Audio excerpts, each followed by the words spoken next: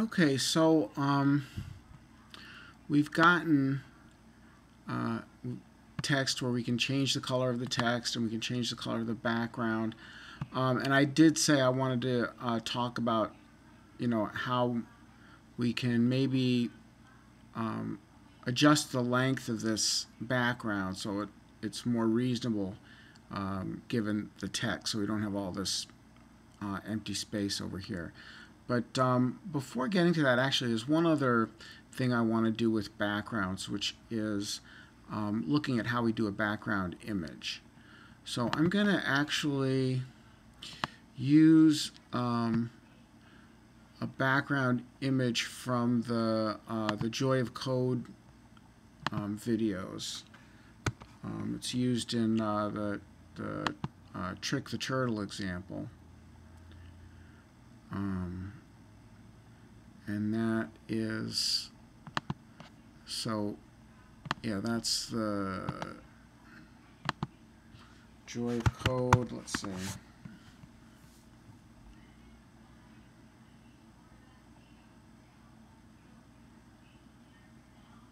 And it's where are all those? Oh, how to display text. There's a whole thing right here on displaying text. But what else? I'm trying to find where I got that from exactly.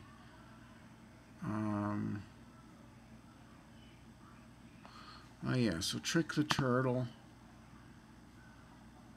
Like maybe, 29. There's one with timers. But this is the guy. So, and there's a whole bunch of Trick the Turtle videos from like JOC number 3 through like 16. It's mostly all Trick the Turtle stuff, I think. But anyway, so that's the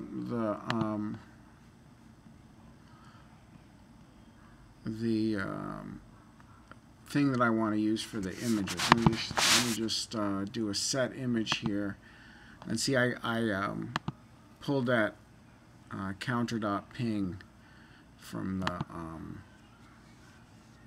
the video. So let's say if I wanted to use that background, and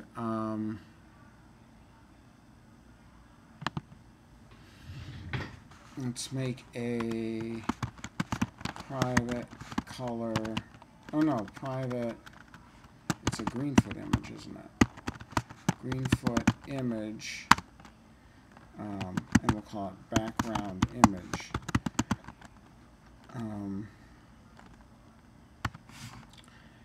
And let's see. I guess the best way to do it would be, because I want to optionally use it, right?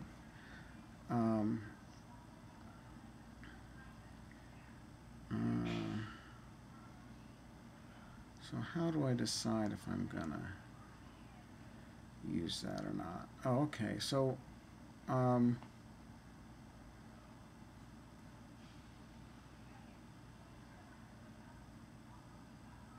what I can do is I can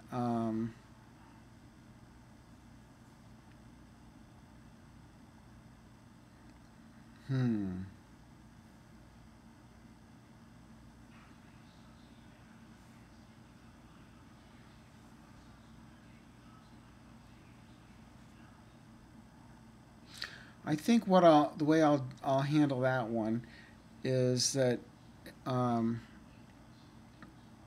because I want to do like this setter getter business again.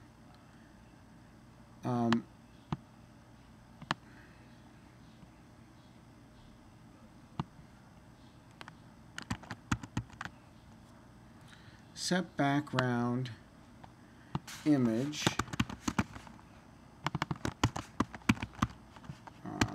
Greenfoot image,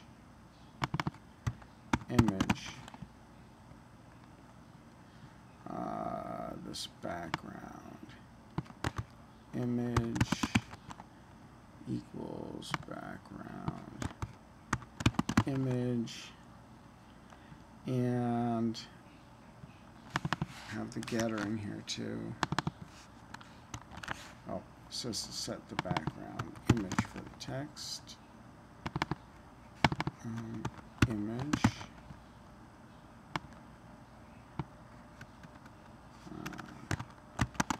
Image. And this wants to be image. Okay. So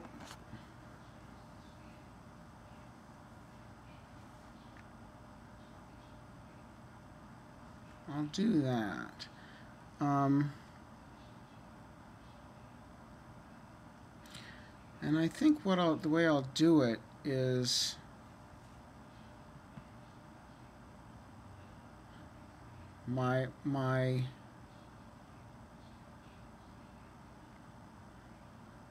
well, right now I'm just setting the image this way, right?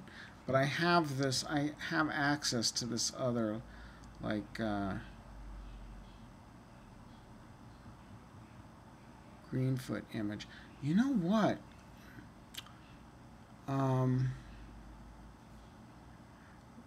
I think what really makes sense might be, well, maybe I could leave this one, but also have a. It'd be nice if I could just give a string that gives the name of the image file name, let's say. Okay, and then what I could do is, just compile. Yeah, let me just make sure. I look in Greenfoot documentation under Greenfoot image.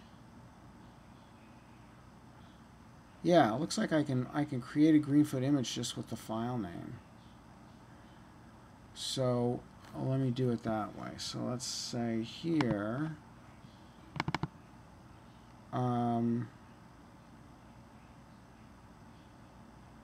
so I have image file name. So this background image, I'll say, is a new Greenfoot image using the image file name.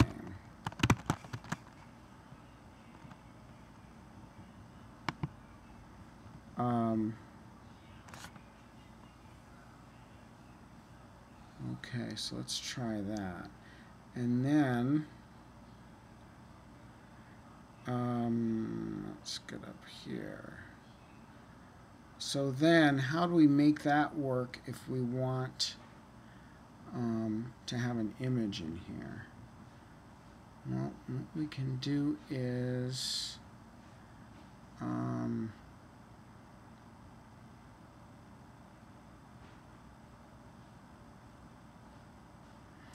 I think the way to do it is to start with background image equal to null. So this background image equals null. And then if we have a background image, we'll use the background image. If we don't, we'll use the background color and make that rectangle. So let's just say if background image is not equal to null,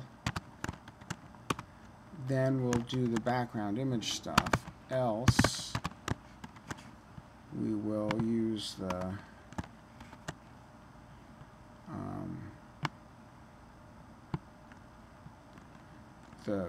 the fill with the background color. So let's see. So if the background image is not equal to null, then let's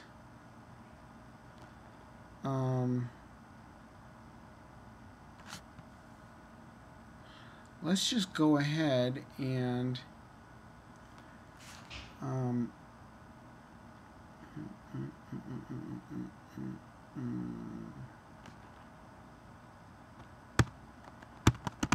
let's go ahead and set the image to new green foot image background image.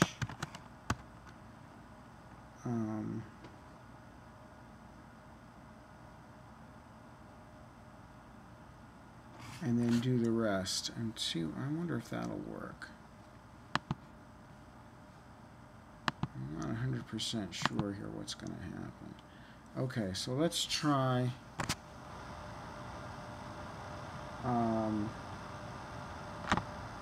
creating one. Now,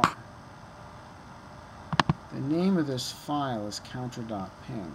So let's see if I try making one.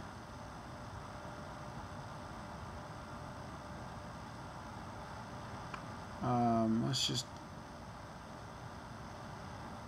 make a simple one with a, oh, look at that. Put that there, it looks like that. Let's say, I don't know, 72. Just going to have a number in there. What happens? Okay, so it just has the 72, but now if I say set background image, and I'm going to do the one with the string input, and say counter.ping, yoink, now it has a counter. Okay, now there are things we can do again to center the number in the rectangle or in the image, and we'll talk about that one and that in the next video.